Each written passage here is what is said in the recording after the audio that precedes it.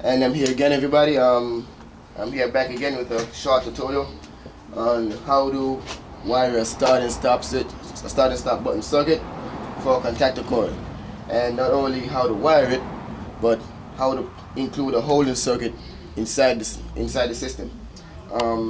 What I basically did is I came in with my hot and my neutral. It goes back to an outlet, so you don't have to worry about that. Now, what you need to know is how to keep the coil energized after you release the start button, because normally without the holding circuit, when you press it in, the coil will energize, and when you take your hand off it, the coil will pop back out. It will de-energize. Now you need to know how to keep that coil energized after you release the start button. So what you do, you come in, your live and your neutral here. Your neutral goes straight to your contactor, and it goes to the A2 side. These contactors, they normally have their marking on them, and your neutral goes straight to the A2. While you're live, it goes to your start button first, comes out your start button, goes to your start button here, and it comes out of your start button, and it goes to your start. Now that's what you normally do. You come through your start button first, which is normally closed, and you go through your start button, which is normally open. Keep that in mind. Start button normally closed, start button normally open. You come out of your start button and you go to your contactor coil, which is A1. Always keep that in mind. Your A1 is your voltage, whatever voltage the coil requires, whether it's 110, whether it's 220, whatever voltage the coil desires. You always bring your hot wire to A1, because that's where your live side of the voltage is going. Your A2 is 0 volts at all times, so you keep that in mind. A2 is 0 volts. That's where your neutral goes. As you come out of your coil for your hot wires, you come back and you come down to an auxiliary. You come down to a normally open auxiliary.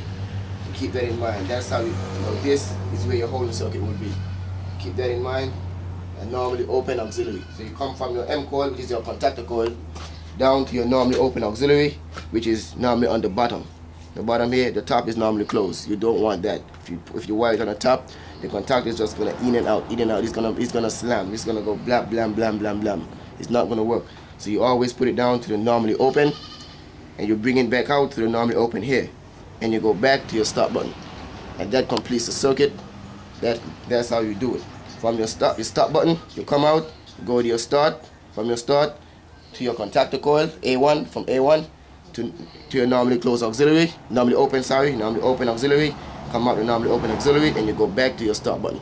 That's a simple push button circuit, start and stop, with the holding circuit in between.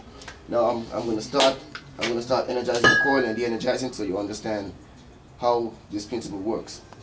The green button is my start, the red is my stop. And I'm pushing the green button, the coil is energized. As you see, the contactor coil is completely slammed in. It's completely energized, and as you see, it has not popped out, and my hand is not on the green button at all. It's off and it's still in. That's what this is for. This keeps the coil energized at all times after I release the start button. When I press the stop, it de-energizes. The start button breaks the circuit. It breaks the current flow. It breaks the continuity. That's what it basically do. So without the holding circuit, I don't need a start button. It won't make much of a difference. Now I'm going to do it again. The coil is energized and it stays in. It doesn't pop out. When I push the red button now, it goes out. Now that's how you basically wire a push button circuit, start and stop, with the holding circuit, with keeping the contactor coil energized after I release the start button. So keep that in mind. You're going to need this in order for this system to work. You're going to need an auxiliary, normally open auxiliary. In, out.